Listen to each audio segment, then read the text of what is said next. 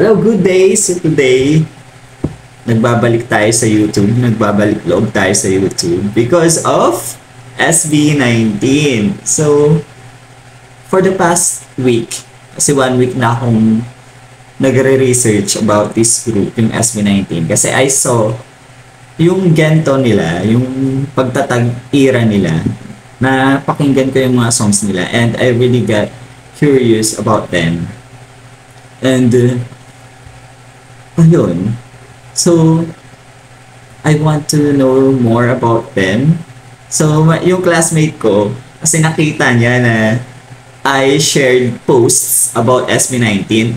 Hindi nga ako fan ng SB19. Alam niyo yun na hindi ako fan at hindi ko kilala tong group na to before.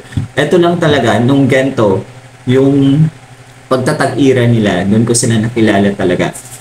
Na bigla niya akong pin-AM na sabi niya, ay 18 ka ba? Ganyan-ganyan. Sabi ko naman, parang yes na. Kasi 1 week na akong nagre-research, nanonood ng mga videos nila and talagang kinikilala ko sila isa-isa kung ano yung mga distinct personality nila.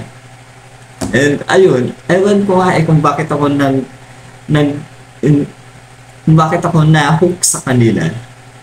And I really want to invest more time knowing more about them kasi they really inspire me to also do the same, to reach my dreams, to go where my heart wants to go, no matter what other people say.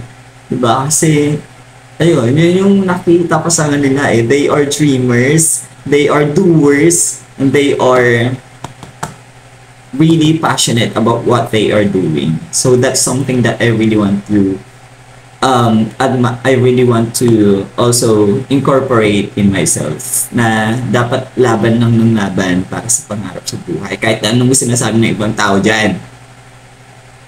Magagalit. So,